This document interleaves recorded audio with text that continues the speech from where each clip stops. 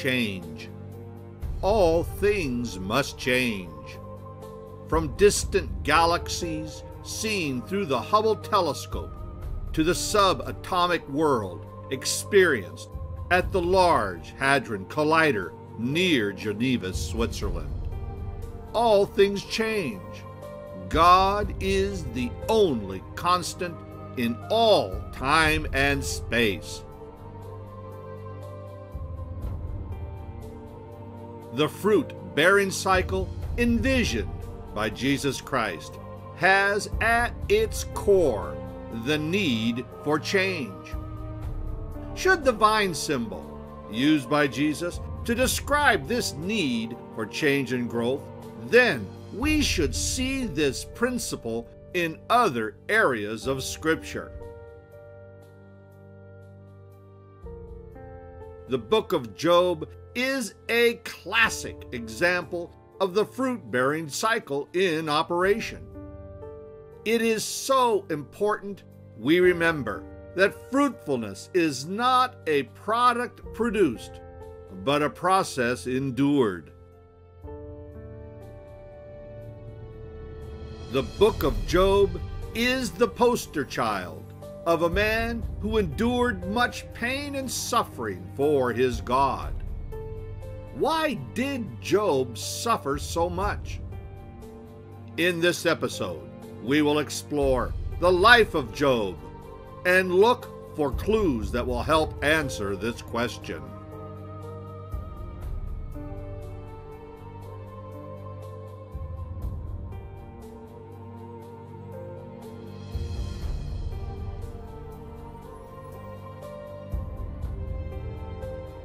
In the land of Uz, there lived a man whose name was Job. This man was blameless and upright. He feared God and shunned evil. He had 7 sons and 3 daughters, and he owned 7,000 sheep, 3,000 camels, 500 yoke of oxen, and 500 donkeys, and had a large number of servants. He was the greatest man among all the people of the East. His sons used to take turns holding feasts in their homes, and they would invite their 3 sisters to eat and drink with them. When a period of feasting had run its course, Job would send and have them purified. Early in the morning, he would sacrifice a burnt offering for each of them, thinking, "Perhaps my children have sinned and cursed God in their hearts." This was Job's regular custom.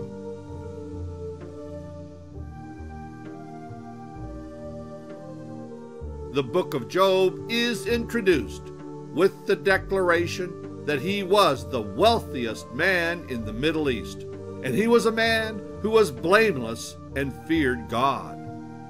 Job's sons would take turns holding feasts for family and friends, but after the feast, Job would offer burnt offerings for all the members of his family. Job continually did this ritual because he feared the possibility that his sons would curse God in a drunken state. From this introduction, we can ascertain certain facts concerning Job. Job feared God's judgment, but he was ignorant of his person.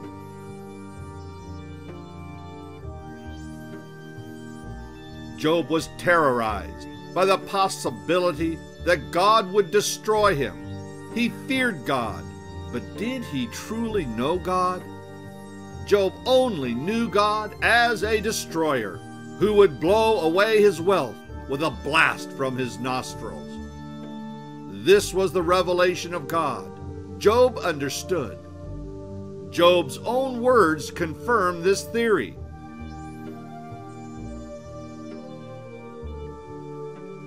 Job said, "For I dreaded destruction from God, and for fear of his splendor I could not do such things.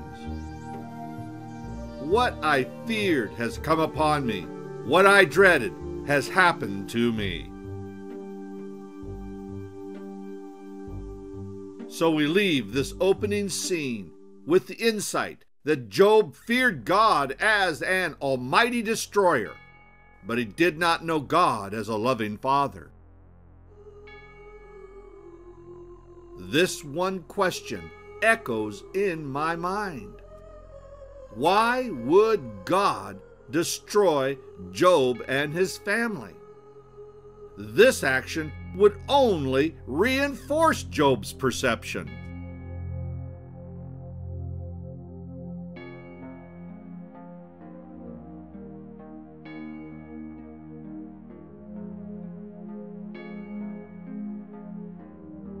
One day, the angels came to present themselves before the Lord, and Satan also came with them. The Lord said to Satan, "Where have you come from?" Satan answered the Lord, "From roaming through the earth and going back and forth in it." Then the Lord said to Satan, "Have you considered my servant Job? There is no one on earth like him. He is blameless and upright, a man who fears God and shuns evil." "Does Job fear God for nothing?" Satan replied. "Have you not put a hedge around him and his household and everything he has? You have blessed the work of his hands, so that his flocks and herds are spread throughout the land. But stretch out your hand and strike everything he has, and he will surely curse you to your face." The Lord said to Satan, "Very well then, everything he has is in your hands, but on the man himself do not lay a finger." Then Satan went out from the presence of the Lord.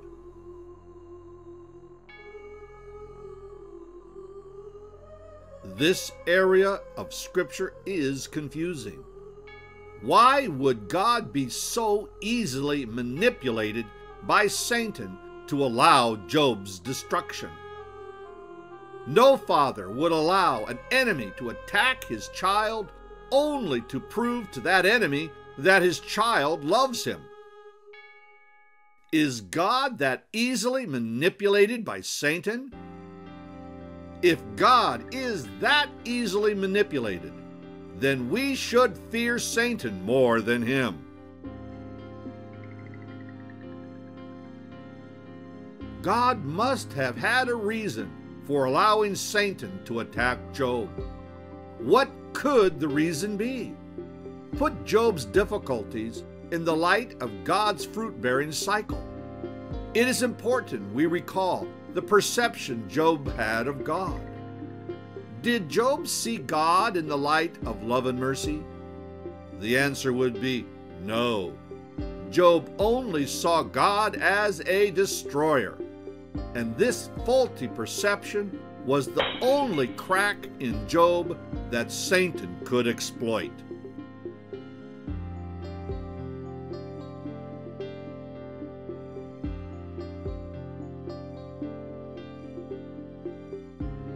What is the mission and purpose of Satan? The book of Job and the epistle of Peter gives clarity to this question. Satan is doomed to wander the earth, seeking whom he may devour. This is somewhat of a vague statement, but consider this thought. Satan's mission is the sentence of God on Lucifer for his rebellion. God condemned Lucifer to wander throughout the earth, seeking for his seeds of rebellion and deception. With this judgment, Lucifer became Satan, the accuser. During Satan's wanderings, Job became known to him because of his right standing with God. Upon closer inspection from Satan, Job's weakness became known. Job feared that God would destroy his wealth as a judgment for sin. Satan found a crack in Job's faith, and that crack was fear. One thing the New Testament makes clear: Satan can have a place in our lives only to the degree we give him that foothold. Job had another problem that this whole disastrous event exposed. Deep within his faith was a root of religious pride.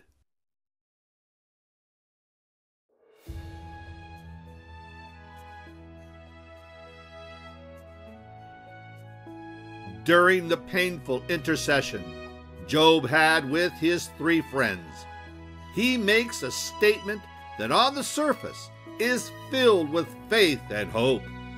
But is it? Though he slay me, yet will I hope in him. I will surely defend my ways to his face. Indeed, this will turn out for my deliverance, for no godless man would dare come before him. Job's declaration of faith is rooted more in religious pride than in true relationship with God.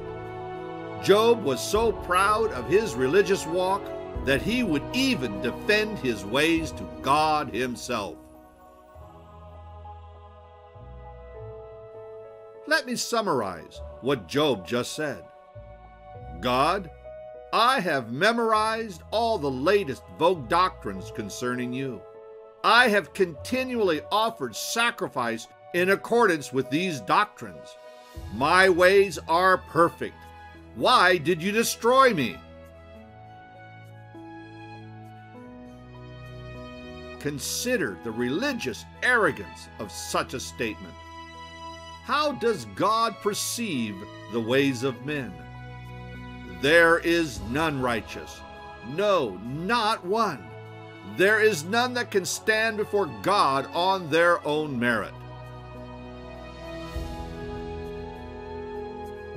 God hates the arrogance of man that would stand before him in his own righteousness. God understands that none seek after him. All human flesh has sinned. There is none that do good. No, not even one. Even though God saw in Job trust and fear, still Job was a man of sin. Job's insistence to maintain his own ways before God reeked of religious pride. Pride is the cancer that spoils the fruit of righteousness. God wanted a deeper relationship with Job.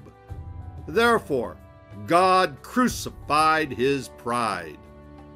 God used a winter season in Job's life to prune his vain religious doctrines and pride.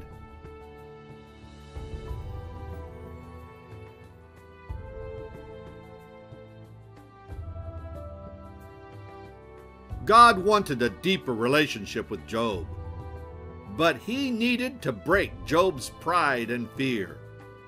God also needed to change Job's doctrinal perception of him. Toward the end of Job's winter season, he was broken in spirit and pride. In desperation, Job sought the face of God, but God was distant and far away.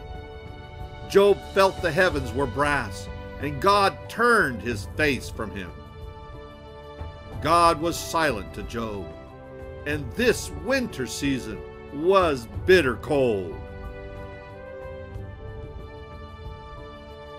As to the length of Job's winter season, the scriptures are silent.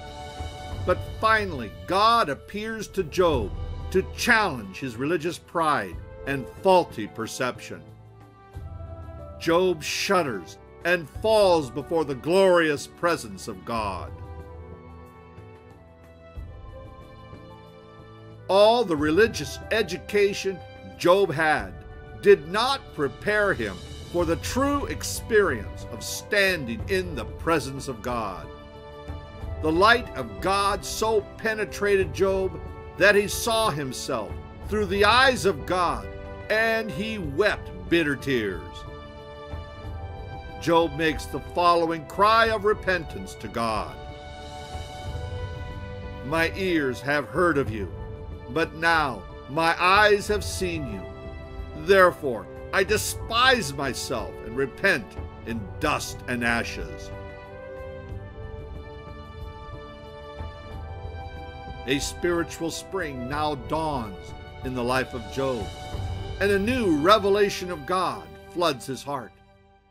Before this experience, Job only understood God from the doctrines he had been taught through the hearing of the ear. But when Job saw God, he repented in dust and ashes because he had now seen God with his eyes. Job entered a new revelation, and a new season of fruit-bearing had come. Job experienced a deeper relationship with God based on true experience, not doctrinal debate and dogma. What did God get from the horror of Satan's pruning? He got a new Job with a new perception of him based on love and truth, not fear.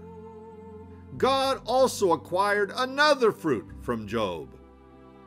Let's read.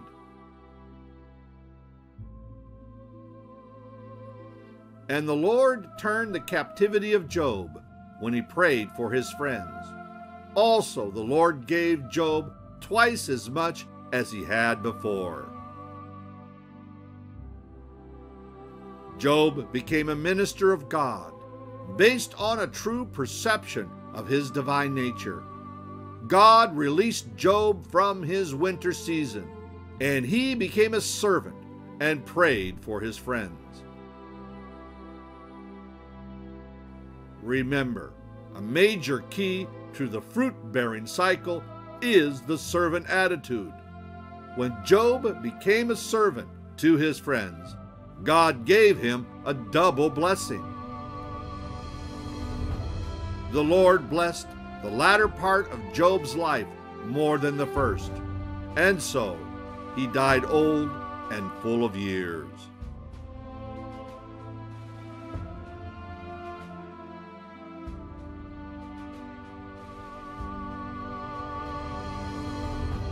To what degree did Job's encounter with God change him?